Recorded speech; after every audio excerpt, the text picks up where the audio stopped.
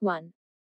Supersonic missile-assisted release of Torpedo, SMART, has been successfully flight tested from Vela Island off the coast of Odisha. 2. Dr. Vardhan, Union Minister of Health and Family Welfare along with Yogi Adityanath, Chief Minister of Uttar Pradesh digitally inaugurated the Super Speciality block at Motilal Nehru Medical College, Prayagraj.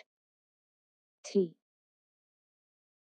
As a part of Prime Minister Street Vendors AtmaNibhar Nidhi PM SVANidhi scheme, Ministry of Housing and Urban Affairs has entered into an MOU with Swiggy, online food delivery platform, to onboard street food vendors on its e-commerce platform, giving them online access to thousands of consumers.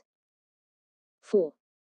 Railway Minister Piyush Goyal through a video link inaugurated the renaming of Nuga Railway Station to Siddharthnagar Railway Station. 5.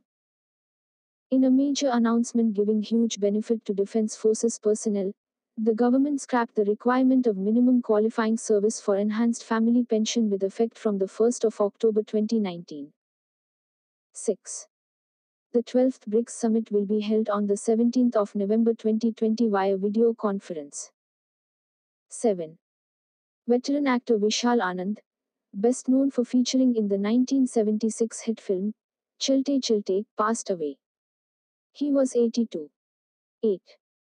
Justice Anant Kumar Surendrari Dev, a former judge and acting Chief Justice of the Gujarat High Court, has passed away. 9. IT company IBM will set up a Center of Excellence for Artificial Intelligence (AI) in India in partnership with Government A Marketplace. 10. Royal Challengers Bangalore, RCB, skipper Virat Kohli became the first Indian player to score 9,000 runs in T20 cricket. 11.